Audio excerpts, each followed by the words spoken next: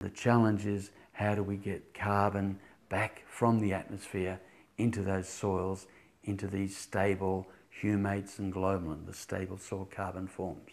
And it can be done very productively, very profitably through soil carbon farming. Because there's so much heat and moisture, all the carbon gets chewed up really quickly in the soil, so you can't grow carbon. There's a conventional wisdom that would say that. It would say that where it's too hot and wet, you can't build your carbon in your soil. I mean, we've always been sceptical about different things, different ways of farming and whatever, and probably the biggest thing here is like our carbon levels, like we got none. They're terrible, so to speak.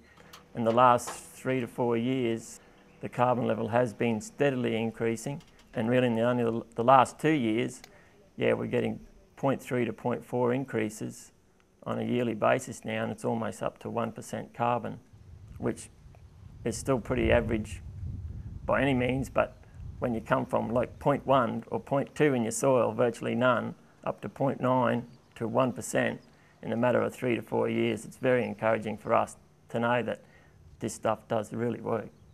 Yeah, one of the things that we have noticed, especially with our vine crops like the pumpkins and stuff like that, we seem to be getting really good plant vigour, really high bush, with that 30 to 38% cut in nitrogen. So yeah, it's amazing like that. We didn't think that sort of thing would happen with biology, but it certainly does. Like, it's proved to us that, yeah, no, we're getting good growth in that, and our yields are maintaining, so it's, no, it's all win-win.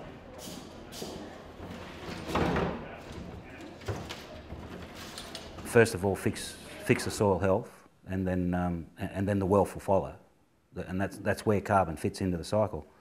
You can trade it now, and so on, but the real trick is the health, is the wealth of the soil.